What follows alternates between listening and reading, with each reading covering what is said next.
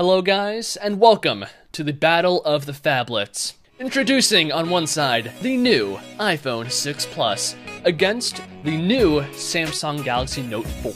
Let's do the step into the phablet phone space, and they definitely do have lots of stiff competition because Samsung has basically owned this space for a long time with the Note lineup, and Samsung has just updated the line a few days ahead of the iPhone 6 announcement with the new Samsung Galaxy Note 4, and this is a fantastic phone, the best one Samsung has made as of now, and let's see how the iPhone 6 stacks up against it. So, because it is a phablet, let's begin with the display size. So the iPhone 6 has a size of 5.5 inches, meanwhile the Note has a display size of 5.7 inches. So the Note is 0.2 inches above that of the iPhone 6, and that is definitely going to come in handy while watching movies, playing games, browsing the web, and so on.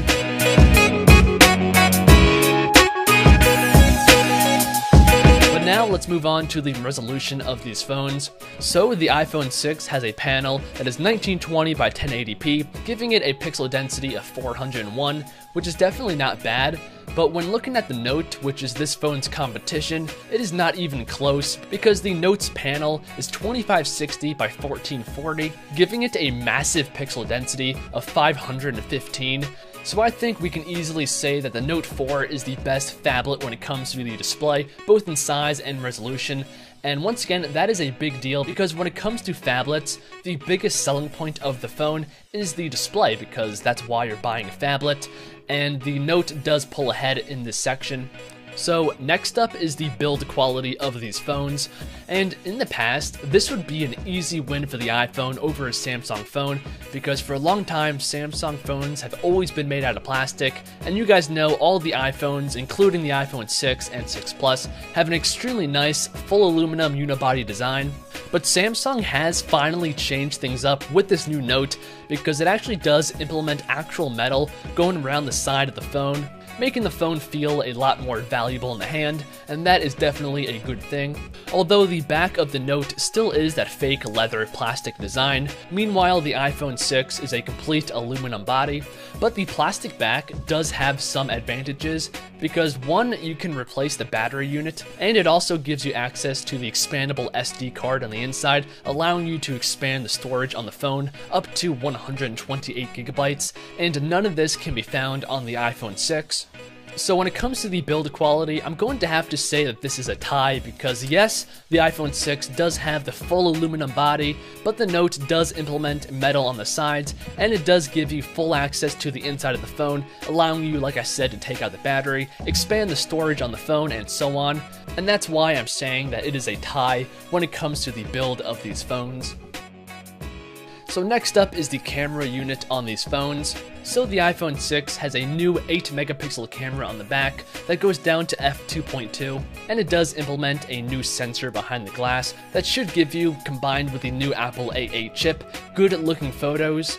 When it comes to video functionality, it can film in 1920 by 1080p, so full 1080p video, and that is at 60 frames a second, which is definitely good. It can also do slow motion 720p video at 240 frames a second, allowing you to have extremely slow motion video. And lastly, the iPhone 6 Plus has optical image stabilization, and that helps to keep the camera still while taking photos and video. And it also has a 1.2 megapixel selfie taking machine. Now moving back to the Note, this is equipped with a Sony-made 16 megapixel lens, which is going to give you fantastic high resolution photos and videos. And speaking of video, this is where the Note really pulls ahead of the iPhone 6 Plus because it can film in full 4K resolution, and this means that it can film in 2160p in comparison to the iPhone 6 Plus that can only do 1080p. And it does film this in 30 frames a second, but it can also do 1080p video at 60 frames a second. So same as the iPhone 6. And just like the iPhone 6 Plus, this does have optical image stabilization built into the phone to keep the camera still while taking photos and videos. And it also has a 3.7 megapixel selfie taking machine up front with a wide angle lens. So to conclude this section, I think it's obvious that the Note does have a clear advantage. Now, moving on to the brains of the phone, the iPhone 6 Plus has the new Apple A8 chip on the inside, which is a 64-bit chip, which is supposed to be about twice as fast as the iPhone 5S. Meanwhile, the Note has the newest Snapdragon 805 CPU, clocked in at 2.7 GHz, and is a quad-core CPU. And it also has 3 GB of RAM, backing that up. At the time of this video, we don't know exactly how much RAM the iPhone 6 Plus is going to have, but we can safely say that it's going to be between 1 and 2 GB of RAM. But you guys want to know, what exactly does all that mean? So in the past, basically all the iPhones and the Samsung phones have been about even when it comes to speed, even though the specs are quite different. And that is what I expect these phones to be like. So even though they have extremely different chipsets, the overall speed is going to be about the same. Now, the last thing that I want to talk about is the battery capacity on these phones, because all of the things I just talked about is completely useless if your phone is dead.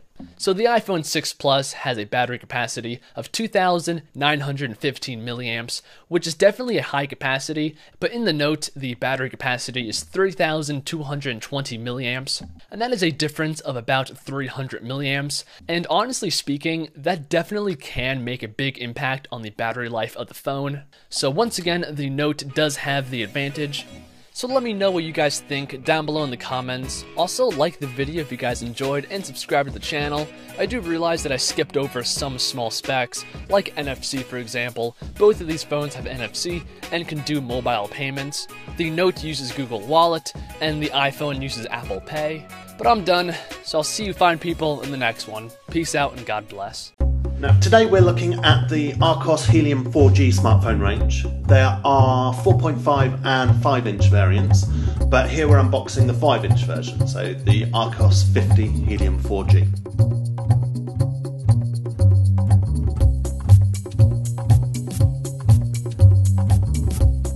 Now, the Helium range supports the latest 4G LTE Category 4 networks, so giving you download speeds up to the full 150 megabits per second. Looking on the left edge of the device, we've got the volume rocker, and on the other side the power button, microphone and micro USB for charging and data on the bottom, and 3.5mm jack for headphones or hands-free kit on the top. On the back we've got an 8-megapixel camera with LED flash, and on the front a 2-megapixel camera. On taking off the back cover, there's the 2000 milliamp replaceable battery, the slot for the micro SIM card, and the slot for the micro SD card. Archos Helium smartphones run pure Android 4.3 Jelly Bean without any overlays, so showing Android exactly as Google intended it. The 1.2 GHz quad-core processor packs plenty of power for your apps and games. Here we've got GT Racing 2 from Gameloft running, looking excellent on that 1280 by 720 HD IPS screen.